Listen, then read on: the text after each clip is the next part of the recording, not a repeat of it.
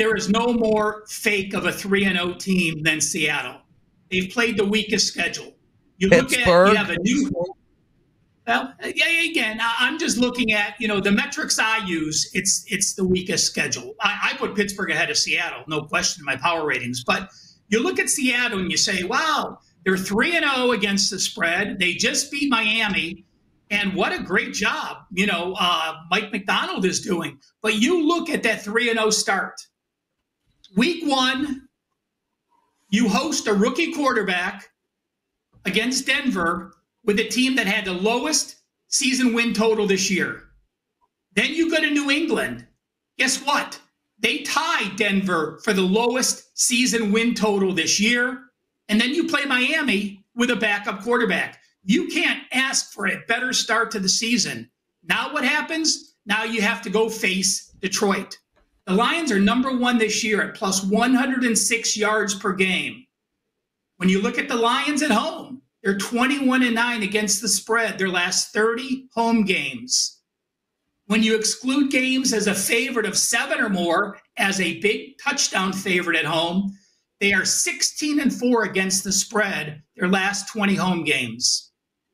Here's an angle that is 86.4%. You have a team with a winning record that has an above average offense, meaning they rank in the top 14. They're off a win as a favorite, playing a team that won last week and allowed 7 points or less. So a good offensive team off a win, playing a team that's off a win with a good defensive performance. Those teams have gone 19-3, 86.4%. That is on Detroit. And Dan Campbell, when he preps the Lions and they're playing a team off a win, there is no looking past anyone. They're 18-7, 72%. And when you exclude those games, again, as a favorite of a touchdown or more, when Dan Campbell is coaching a team versus an opponent off a win, he is 18-4, 82% against the spread. It is Monday night. Grab Detroit minus the 3.5. So I got to ask you, you talked about the Lions offense and how good it is, but the results don't show that so far this year. The results show that Detroit scored 20 in regulation in week 1, 16 against Tampa in week 2, and 20 last week against Arizona week 3. And the offense, I watched that game closely. That offense was not clicking on all cylinders against a pretty mediocre D. How confident are you that Detroit's offense really is capable of stepping up and putting up points in bunches? Teddy, you look at the yardage. I mean, they're averaging 400 yards per game. So, yes, they're struggling in the red zone a little bit.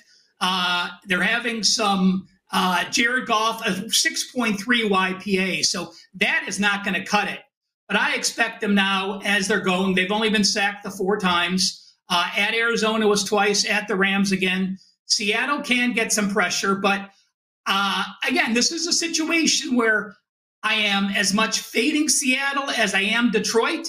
And again, they have proven to me that when Campbell's coaching, he's not quite James Franklin, but he does like to cover those spreads. So despite only averaging 21 points per game and only winning by 3 points per game on average on the season, I don't mind backing him in this role.